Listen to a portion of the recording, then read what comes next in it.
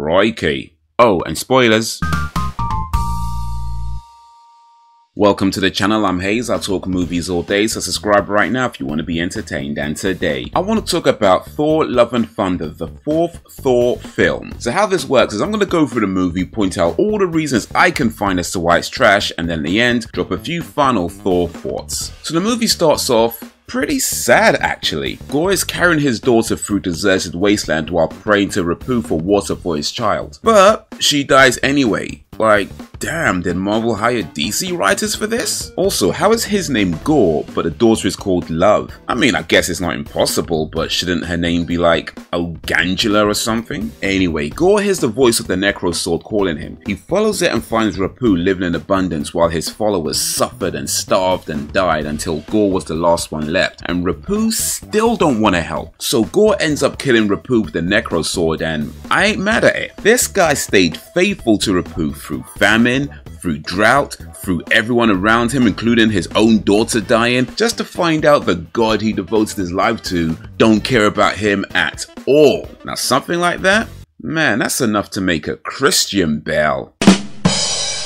For real though, I really do like the opening scene, but here's the thing. When Rapu vanquished the previous holder of the Necro Sword, why didn't he destroy the sword? Or at least put it somewhere no one can find it? This guy just left it there next to the fresh body and started celebrating when they ain't even finished yet? Are you dumb? Furthermore, who's the we that vanquished the Necro Sword holder? Because those flower looking people ain't fighting nobody. So where are the other warriors? They just left Rapu on his Jack Jones to eat fruit next to a dead body and a god killing sword with no backup? I mean, if you were gonna leave anyway, then don't you think you should have taken a sword with you? They did not think this through. Or when Rapu says we, maybe he meant the Grand We, referring to just himself. And if that's the case, then if he's so gangster he can vanquish a Necro Sword wielding warrior on his ones, then how come he can't pull up a fight against a malnutritioned, misguided fool that literally just turned up? The math ain't math in here. So this is my vow. All gods will die. So basically God of War 3.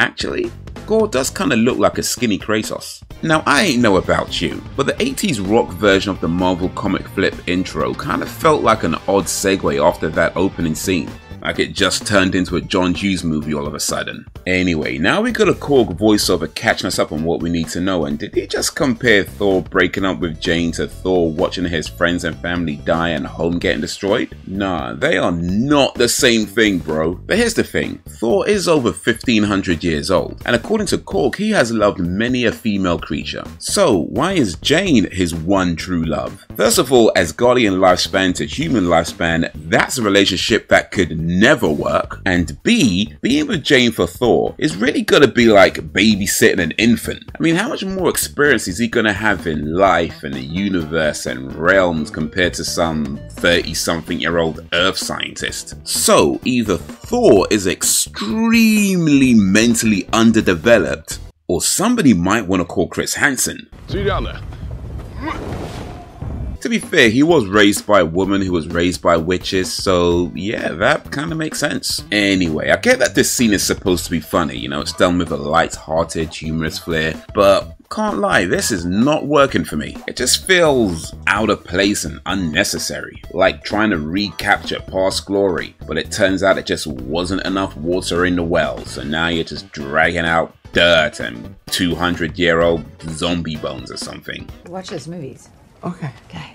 Saw the hot Cheetos, had to get it. Ah yes, Darcy is back, finally! You know, if they're gonna go with this serious / comedy style movie, you definitely want Darcy, cause from the jump she had a natural humor, and she was definitely missed in Ragnarok, so I'm looking forward to seeing what she can bring throughout all of this movie. Anyway, Jane's got cancer, and they don't say this, but I'm assuming that's from Thor 2 when she had the ether, because that's the shit that make his soul burn slow. So we get introduced to New Asgard, but Asgard isn't a place. So what's new about it? If anything, they should have called it Half-Skard, because you know, half of them are dead. Also, did they really just turn up in a town in Norway and settle there? At this point, they've only been there for around 6 or 7 years. Bear in mind, King Thor was a drunk gamer bum until Valkyrie took over for the last 1 or 2 years. And in that time, they already got tourism and sponsorship deals? I mean, big up King Valkyrie all day, every day, but if Norwegians start complaining that foreigners are taking their jobs, I ain't mad at it. So, since only the worthy can move Mjolnir, I guess they had to dig around the broken pieces and take the whole bit of land, right? But when Hela broke Mjolnir, the broken pieces were a lot bigger, so somebody moved something. So who neutered Star-Lord? Last time we saw Thor and the Guardians together was a couple of years ago in Endgame, where Thor and Star-Lord had this almost standoffish, dick-measuring ego contest type relationship. Now it seems Star-Lord is just kissing Thor's ass. Why? I mean, I know a lot can change in 2 years, but Thor's attitude doesn't seem to have changed at all. So what happened to make Star-Lord start asking permission to speak to his own subordinate? Because maybe they should be telling that story instead. Also, it's only been a few minutes and those giant screaming goats already feel like the worst idea Marvel ever had. You know, I was thinking that it's pretty disrespectful for Astrid to have a Mad Titans poster, considering his dad was killed by the Mad Titan Thanos. But then it occurred to me, Heimdall was very dedicated to his job as the Watcher. Plus, this is the first time we even see he had a son. Heimdall was a shit dad. Spent all that time watching everything but his own damn kid. You know, if Thor had time to chat with Valkyrie and stare at Jane while Korg narrates the backstory, then these bad guys are not a threat. Also, this whole interaction feels off. Gor's already killed a bunch of gods, injured Sif, and is now attacking New Asgard. So why is Thor talk to him like he's some one-episode Buffy the Vampire Slayer villain? Kind of an oversimplification to say that I left. You did. You wrote me a beautiful handwritten letter. You weren't there, I was. actually, hence the note. This is easy. Jane left. The fact that Jane wrote the note means that she expected him to come back, but didn't want to speak about their issues in person. Hence the note. So I can understand how Astrid would be more into 1980s Guns N' Roses than 2020s Guns N' Roses, but what don't make sense is Astrid changing his name to Axel when Slash is right there. But yeah, I think this is supposed to be a message about not dead naming, so let me just call the kid Axel before I get cancelled in 10 years. So it turns out Heimdall never taught Axel how to use his eyes, but Heimdall found time to teach Thor. Heimdall was a shit dad. Well then, if it's color we need, let's bring the rainbow. I mean, saving lives she's quite good at, but the rest of it, she needs work. You know what, I likes that catchphrase actually. It's kind of like an 80s Oni one-liner. These guys are dissing it for no good reason. I mean, what did Thor say? This earns here and now. That's lame, bro. That ain't even a catchphrase. That's just what your mum says when you're in trouble. We can't exactly go in your tiny little flying portal horse, can we? We won't all fit. What are you talking about? What song's awesome? Warsong may be awesome, but the issue was they won't all fit. Levels of awesomeness don't change that fact. Whose idea was it to have Stormbreaker act like a jealous girlfriend? I swear this is like something ChatGPT would have come up with. And whatever happens, never stop fighting. So was that a memory or a dream? Because if it's a dream, I guess it means that little Jane was so devastated by her mother's passing it just felt like she was all alone. But if it's a memory, then why is no one else at the funeral? Did Elaine Foster have no friends or other family and little Jane had to organize and attend her mother's funeral by herself? If so, that would mean Mrs. Foster was no parent. So I ain't no scientifical hypothematist or whatever, but I reckon if you hit a sink with a hammer, it won't break like that. That sink broke like it was made out of concrete. I don't know, maybe it was. Anyway, Jane tells Valkyrie to keep the sink thing under wraps. But under wraps from who? Valkyrie is the king. That ship, that whole stolen lands they call New Asgard, Valkyrie is the HBIC. So who are you keeping it under wraps from? Thor? Your ex-boyfriend? Come on, really? You know, for a place where the most powerful gods in the universe hang out, the security seems pretty non-existent. These bozos just mashed up the grass on this fancy looking place and nobody said nothing to them? Just gonna let them walk around like it's the thing to do. Their gods have clearly grown arrogant and stopped paying attention, which is why Gore started killing them in the first place. Where are we going to hold this year's orgy? Is this guy for real? Honestly, I'm not mad at it. Oh, Valkyrie, I say, you are naughty, aren't you? But here's the thing, why is Zeus speaking in broken English? Thor just said he's the wisest of all the gods, yet he can't use proper grammar? To be fair, I guess they're going more for comedy with this, but here's the real issue. It's not funny. Seriously, this joke is old. Anyway, Zeus says they're gonna announce the winner of the most human souls sacrificed in the name of a god. But these are gods from all over the universe, so why just human souls? I mean, look, I've seen Star Wars. I know humans aren't just on Earth. But wouldn't this competition be unfair to Nini of the Noni and Bao and any other gods with non-human followers? Also, why is human sacrifices the thing that makes Thor think Zeus isn't all that great? Surely he knew about that, right? After taking so much inspiration from him? So this is the first time we've seen nudity in an MCU movie, but let's be clear, it's definitely not the first time we've seen an ass. Anyway, for the wisest of the gods, Zeus is a bit stupid. He told Thor he can't hear him, but was clearly able to hear him. Then he referred to Korg, Valkyrie and Janus as Asgardians, even though only one of them is. He then said he thought they'd seen the last of the Asgardians when Odin died, so clearly not paying attention there. He mocks Thor because thunder is just the sound of lightning, but he calls his own weapon Thunderbolt, even though it's actually a lightning bolt. And he refers to Thunderbolts as his secret weapon, but secret from who? Everybody knows about it. Dude is parading it in front of the crowd. How is it a secret? And this is the guy in charge? Nah, I'm definitely with Gore on this one. Anyway, since Thor thinks Zeus is so wise, when Zeus refused to help, why didn't Thor just take the L? I mean, if you think he's so smart, maybe he knows something you don't know. Maybe he's thought about things that you haven't. Cause right now, you're acting like a spoiled child throwing a tantrum cause one thing didn't go your way. Like, grow up already. You're over 1500 years old, for crying out loud. Come on. So this omnipotent city is where the most powerful gods in the universe hang out. And not only do they let a homeless guy, an unemployed Viking, a scientist in cosplay and a giant dude who's afraid of paper just crash land on their lawn, turns out the gods they do have are very easily taken care of. They did not think this through. Oh damn, they killed Korg. Damn, they killed Zeus. Oh, Korg's not dead. All that emotion for nothing, but okay. To be fair, I guess if they brought Korg back from the dead right away, it means every other death in this movie is definitely permanent. There's no way they're gonna bring anyone else back from the dead now. Anyway, Korg didn't die because it turns out the only part of a Cronin that's alive is the mouth. But being a Cronin, wouldn't he already know that? So Korg says he's got two daddies. Well, in Ragnarok he mentioned his mum and her boyfriend, and apparently this is because Korg was adopted after neither of his dads wanted him no more. But here's the thing, if the only part of a Cronin that's alive is the mouth, then why does holding a hand make a baby? How do you make life by connecting parts of the body that don't have life? They did not think this through.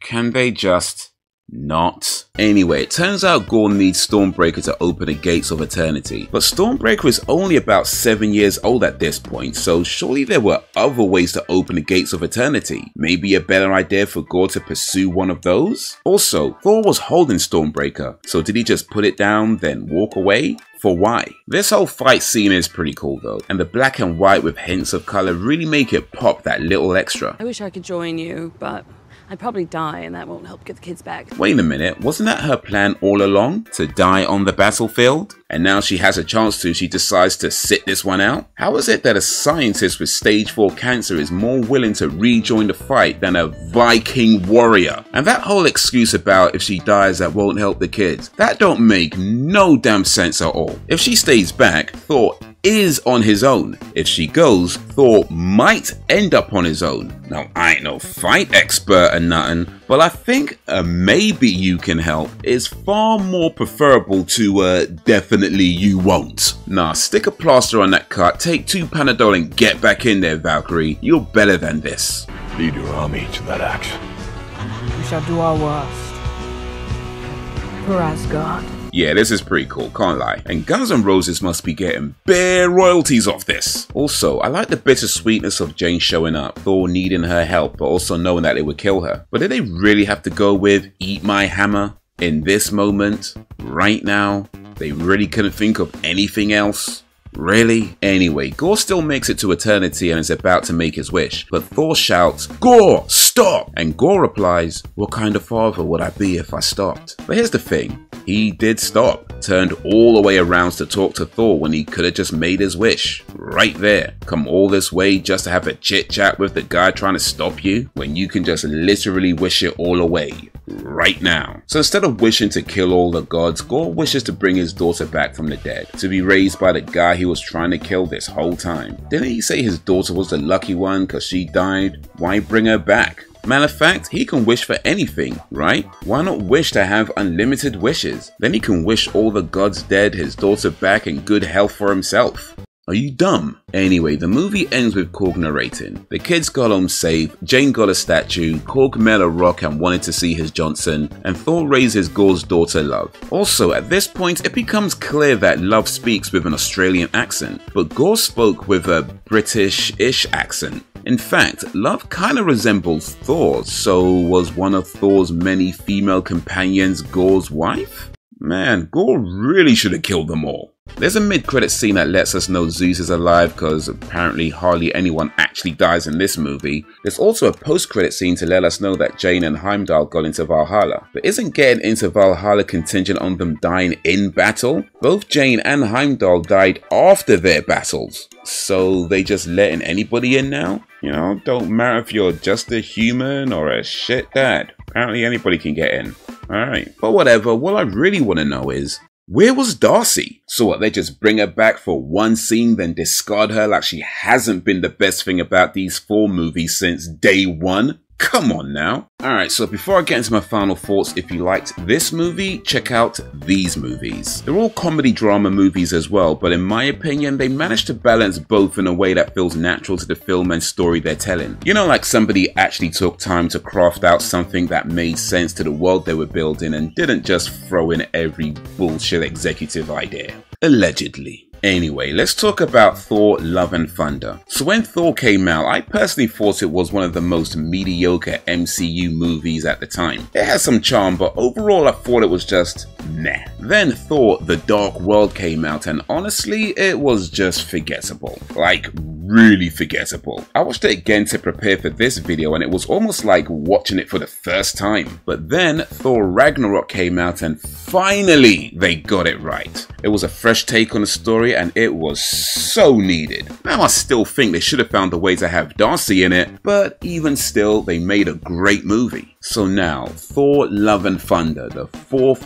Thor film, and it just feels like a parody of itself. Marvel movies have long been formulaic, but for the most part the formula works, so I'm not sure that's the issue here. The movie is a comedy drama, but it doesn't really blend those genres well. It pretty much goes drama scene, comedy scene, drama scene, comedy scene throughout. But the thing about comedy dramas, or even films that are just straight up comedies, is that they know when to let the tension hang. This movie does not. So many bits end in some shoehorned in joke, and as if that wasn't bad enough, the joke isn't even funny. I mean, I've seen better jokes from YouTubers. Seriously, YouTubers. And in the end, the movie just feels like one great idea that was ruined by 1 million shitty ideas. But let me talk about what I did like in this film. For me, the biggest standout easily was Gorr. From having clear motivations to execution of his plan to just being played brilliantly by Christian Bale. This was Gorr's movie as far as I'm concerned. Now, yeah, they did pretty much bitch him out at the end, but for me, Gorr could have been and perhaps should have been a villain on par with Thanos. This was a guy so consumed with hatred and anger after being betrayed by the god he devoted everything to that he promised to kill all gods just to get talked out of it. And that's really the biggest issue with this film. It's constantly pulling punches, whether that's ruining a scene with an unfunny joke or bringing back nearly everyone from the dead or just letting you know that they're okay in Valhalla even though they didn't actually meet the requirements. The movie just doesn't commit to anything. Speaking of, even Jane Foster getting cancer felt like weak storytelling. And yes, I know Jane gets cancer in the comics too. But as far as the movies go, it just seems like a massive missed opportunity to not have mentioned Jane getting cancer in the Dark World after they got the ether out of her. Had they set it up then, by the time we get to Love and Thunder with Mjolnir making her stronger while simultaneously making the cancer worse, and then Jane dying after using Mjolnir one last time to help Thor save the children, that might have hit more than a little bit harder. Anyway, here's the thing, and this is what it would almost always come down to for me. It's never my place to tell creators how to create, and they're under no obligation to make something that I would like. However, objectively speaking, they made a significant change to Star-Lord's character and didn't explain why. They made changes to in-world rules and didn't explain why. And they brought back the best character in the whole Thor series just to discard her after one scene and didn't explain why. Darcy deserves better. But that's what I think of Thor Love and Thunder. What do you think of Thor Love and Thunder? Let me know down below, and while you're there, be sure to like, subscribe, and drop a suggestion if you don't mind.